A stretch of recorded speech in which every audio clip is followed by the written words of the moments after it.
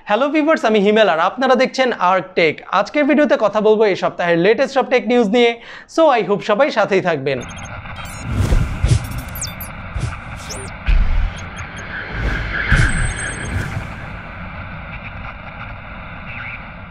First of all সবাইকে অনেক ধন্যবাদ অনেক দিন পরে চালু হওয়া উইকলি টেক আপডেটসকে খুব পজিটিভলি গ্রহণ করার জন্য।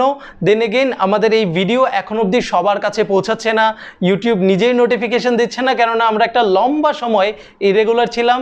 So I really need your help. সবার কাছে রিকোয়েস্ট থাকবে এই ভিডিওটি আপনার টেক লাভার ফ্রেন্ডদের কাছে শেয়ার করার জন্য, যাতে আমাদের এই এফোর্ট আরও বেশি থেকে বেশি মানুষের কাছে ছড়িয়ে যায় এবং আমরা আরও দ্রুত আরও কোয়ালিটি সম্পন্ন টেক কন্টেন্ট আপনাদেরকে প্রোভাইড করতে পারি। গুগল ম্যাপস বাংলাদেশি ইউজারদের জন্য 3টা নতুন ফিচার নিয়ে এসেছে, যেখানে এখন থেকে স্পেসিফিকভাবে মোটরসাইকেলের জন্য আলাদা নেভিগেশন পাওয়া যাবে, যেটা ওভারঅল জার্নিতে অনেক সময় বাঁচাবে। স্পেসিফিকভাবে বললে রুটের অনেক অলিগলি শর্টকাটই আছে যেখানে বড় গাড়ি যেতে পারে না, বাট বাইক ঠিকই চলে যায়, যে রুটগুলো অনেকে হয়তো আমরা চিনিও না। এবার এই রুটগুলোই জানাবে গুগল ম্যাপস। সেই সাথে আগে যে ভয়েস ডিরেকশন দেওয়া হতো ইংলিশে, সেটাও এখন থেকে বাংলায় শোনা যাবে। এর বাইরে স্টে সেফার ও সেট রুট অ্যালার্ট চালু করলে ভুলে সিলেক্টেড লোকেশন থেকে মিনিমাম 500 মিটার দূরে চলে গেলেই আপনার কাছে ফোন অটোমেটিকলি অ্যালার্ট দেবে। সো এই 3টা ফিচারের মধ্যে কোন ফিচারটা আপনার কাছে সবচেয়ে বেশি ভালো লেগেছে জানিয়ে দিতে পারেন উপরের পোল অথবা নিচের কমেন্ট সেকশনে। নোকিয়া বাংলাদেশের বাজারে দুটি নতুন স্মার্টফোন লঞ্চ করেছে, যা হচ্ছে নোকিয়া 2.2 আর নোকিয়া 3.2। দুটি স্মার্টফোনই থাকছে বেশ ডিসেন্ট স্পেসিফিকেশন, আর প্রাইসটাও ধরা হয়েছে লোয়ার মিড রেঞ্জের কাস্টমারদেরকে টার্গেট করে। সো বাংলাদেশের বাজারে এর প্রাইস হচ্ছে নোকিয়া 2.2 13,000 টাকা, নোকিয়া 3.2 13,500 টাকা। সো আপনার কাছে কেমন লাগলো এই দুটি স্মার্টফোন জানিয়ে দিতে পারেন আমাদের কমেন্ট সেকশনে। ভিভো তাদের ওয়াই সিরিজ ভি সিরিজের পরে বাংলাদেশের বাজারে এস সিরিজের নতুন একটা লাইন আপ চালু করতে যাচ্ছে, যেখানে প্রথম স্মার্টফোনের নাম হচ্ছে Vivo S1। No surprise.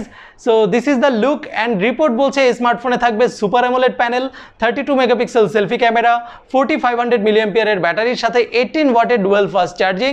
So এখনও সব কিছু কনফার্ম না, দেখা যাক বাংলাদেশের বাজারে এটি কবে রিলিজ হয় এবং বাংলাদেশের বাজারে এর প্রাইস কত দাঁড়ায়।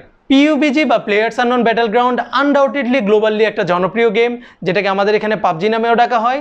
এর আপকামিং 4.1 ভার্সনে আসতে যাচ্ছে বিশাল changes. Yes, I was talking about the PC version. নতুন এই ভার্সনে থাকছে নতুন ওয়েপন্স, নতুন ভেহিকলস, নতুন নানান আইটেমস, সেই সাথে স্কোয়াড চ্যালেঞ্জ দিয়ে নতুন একটা ব্যাটল পাস নিয়েও কাজ চলছে। আর স্পেশালি গ্রাফিক্যালি এরেঙ্গেল ম্যাপকে আরও বেশি ইমপ্রুভ করা হয়েছে। সো স্টিল এটা টেস্টিং অবস্থায় আছে, যেটা অফিসিয়ালি রিলিজ হবে আগামী 24 জুলাই। মি A3 অলরেডি স্পেনের বাজারে লঞ্চ হয়েছে এবং আগামী 31শে জুলাই এশিয়াতে সর্বপ্রথম লঞ্চ হতে যাচ্ছে কুয়ালালামপুরে। অলরেডি এই ফোনের একটা হ্যান্ডসন রিভিউ আমার চ্যানেলে পাবলিশ হয়েছে, যেটা আপনারা এইখানের কার্ড থেকে দেখে নিতে পারেন। ফুল রিভিউ আসছে খুব জলদি। সো দেখা যাক এখন বাংলাদেশের বাজারে এই স্মার্টফোন কবে রিলিজ হয়। রেডমি হয়তো খুব জলদি বাজারে আনতে যাচ্ছে 64 মেগাপিক্সেল ক্যামেরার স্মার্টফোন। কোনো রিউমার না, রেডমি নিজেই চাইনিজ সোশ্যাল প্ল্যাটফর্মে একটা বিড়ালের ছবি আপলোড করেছে অ্যান্ড হিন্টস দিচ্ছে কতটা জুম করা যাবে এই ক্যামেরার ছবি। সো এর আগে রিয়েলমি আর স্যামসাংয়ের থেকে আমরা একটা হিন্টস পেয়েছিলাম যে তারা আনতে যাচ্ছে 64 মেগাপিক্সেল ক্যামেরার স্মার্টফোন। সো দেখা যাক এই 3টা কোম্পানির মধ্যে বা বাইরে থেকেও কোনো কোম্পানি আসে কিনা যারা নিয়ে আসে প্রথম 64 মেগাপিক্সেল ক্যামেরার স্মার্টফোন। এখন অবধি বেশ কিছু স্মার্টফোনে আমরা টপ ক্যামেরা বা টাইম অফ ফ্লাই ক্যামেরা দেখেছি। স্পেশালি রিসেন্টলি লঞ্চ হওয়া হুয়াওয়ের P30 Proতেও এরকম একটা ক্যামেরা আছে। বাট এবার অ্যাপল তার সাপ্লাই চেইন প্রোভাইডারদেরকে তাদের পরবর্তী স্মার্টফোনের জন্য VCSEL কম্পোনেন্ট প্রোভাইড করতে বলেছে, যার ফুল ফর্ম হচ্ছে vertical cavity surface emitting laser. যাদের একেবারেই মাথার উপর দিয়ে যাচ্ছে তাদের জন্য বলছি, এই VCSEL কম্পোনেন্টকে অলরেডি অ্যাপল তাদের আগের স্মার্টফোনে ইউজ করেছে, বাট ফ্রন্ট ক্যামেরায় for better facial recognition, অ্যানিমোজি and portrait mode. But most probably এই কম্পোনেন্টকে অ্যাপল তার পরবর্তী স্মার্টফোনের রেয়ারের টপ ক্যামেরার সাথে ব্যবহার করবে। সো গেস করাই যাচ্ছে খুবই বেটার এআর এক্সপিরিয়েন্স বা অগমেন্টেড রিয়েলিটির ফিচার থাকছে আপকামিং আইফোন একে আইফোন 12-এ।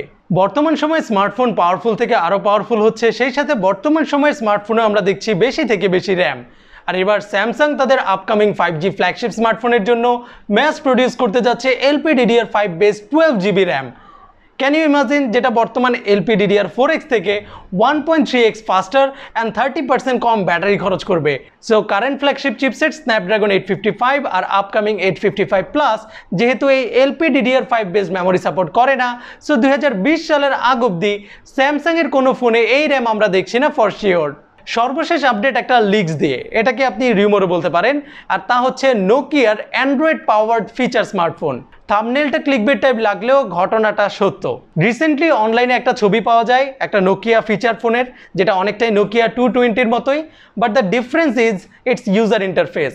সো হতেও পারে নোকিয়া হয়তো খুব জলদি অ্যান্ড্রয়েড পাওয়ার্ড কোনো নোকিয়া ফিচার ফোন বাজারে আনতে পারে, এখনও কোনো কিছুই শিওর না, দেখা যাক কি হয়। সো এই ছিল আজকের ভিডিওটি ভালো লেগে থাকলে লাইক করুন, কমেন্টে জানিয়ে দিন আপনার অপিনিয়ন, আমাদের চ্যানেলকে সাবস্ক্রাইব করুন, স্পেশালি এই ভিডিওটি শেয়ার করুন। আবারও দেখা হবে নতুন কোনো টেক রিভিউ বা এরকম টেক আপডেটস নিয়ে, সেই পর্যন্ত টেক কেয়ার।